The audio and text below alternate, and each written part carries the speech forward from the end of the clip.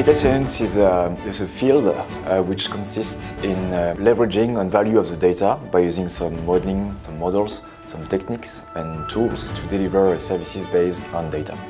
Today, by leveraging on the cloud computer, for instance, we are able to really use the full powerness of the new algorithm like deep learning or other, let's say, fancy algorithm we were not able to use 20 years ago because of the computation.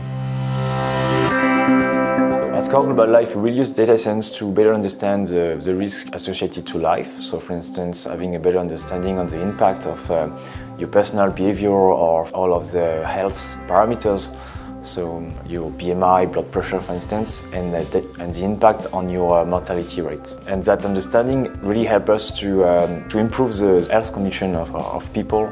One really good example is our BAM project. It is an IoT, so it's a connected watch from which we collect on a regular basis some biometrical data, and we help the insurer to get a better health conditions by providing them some feedbacks according to the sports they do, according to the activities they have every day, to make sure that they are in a good shape.